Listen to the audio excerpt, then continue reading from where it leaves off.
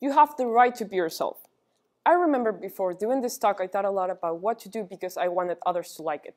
But most of all, I wanted people to understand it. Now I have decided to talk about something that I want others to know, perhaps relate to and realize on a deeper level. I want my talk to make you realize how you can use your difference to your advantage, and that you don't have to be ashamed of who you are. My name is Fiorella Venegas, I'm 15 years old, and I'm going to talk about the power of being yourself. I will use myself as an example for this. All my life, I have tried to fit in, to understand others. Since I was little, I was always the odd one among my classmates, the one who did not understand why we had to take naps in the afternoon, the one who questioned everything that the teacher said until getting into trouble,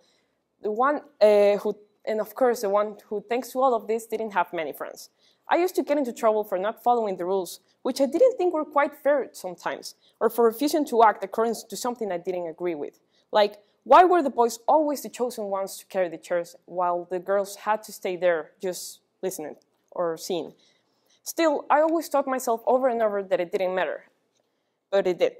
I would ignore everything that it was causing to me and try to remember the words that I had been told a few times by my mother. No problem as you like it. You go as you want to. Don't think about others. It's a good phrase.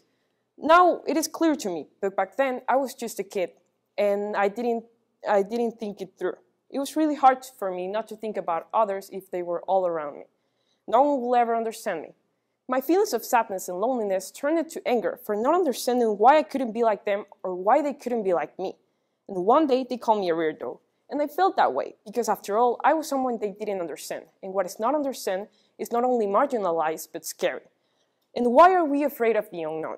Uncertainty, not knowing something, can intensify the sense of threat in a situation, said Emma Tunovic, a psychologist with the Boston Consulting Group in Philadelphia.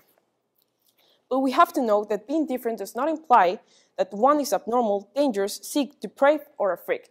It simply implies that one is not the same. But back then, I did believe I was one. So I started to repress my way of thinking. All this just to see if maybe that way I would finally be happy or normal.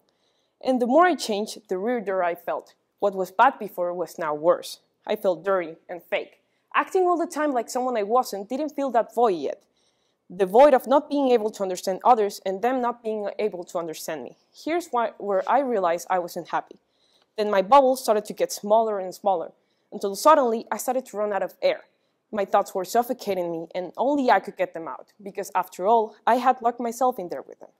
I started thinking if maybe just opening up wasn't an easier answer, because after all, changing to adapt to others had not worked, and had even made things worse.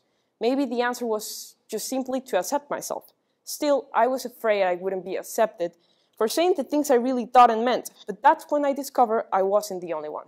I met someone who was a lot like me, and it made me realize that I wasn't weird or abnormal, that I wasn't the only one, and that I wasn't alone. There were more people who felt and were like me. At first, it was hard for me to assimilate that I would never be like everyone else. But if we look at it in a certain way, we are all weird. Because at the end of the day, we always have something that connects us with others, or something that sets us apart. Something that makes us unique and original. So I took what differentiates me from others and used it to my advantage. Projecting my way of thinking into activities I enjoy and trying to be more productive. Having a way of seeing things maybe a little bit further made me feel good. Made me feel that I had the power to not only see them, but to change them in a hopefully better way. So I discovered I could put my way of thinking into new rules that I thought were fair to everyone. Trying to change things in a different way that we have always been taught. And I like that, because now I was not only projecting my way of thinking into a more positive way, but for everyone. Then they began to notice me, but no longer as a strange person, but as a person with ideas. Ideas that, of course, with help, could make things change. It just took me a little while to understand that being different can be a good thing.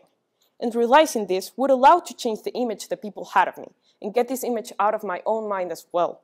Little by little, I managed to become what I'm still building, an image of someone who wants to do something, who is willing to tell one of her own personal stories, just to see if maybe this way someone else who feels like they don't fit in will relate to this. And if I accomplish my goal, discover that they're not alone. and that, of course, they can use what makes them different to do something extraordinary. We have the right, and we can behave and say what we think without the fear of being labeled or judged, because there will always be someone who understands what you're talking about. And we can use our peculiarities, what makes us different from others, to build something important for the world, for ourselves, and along with it, to accept ourselves completely. Thank you.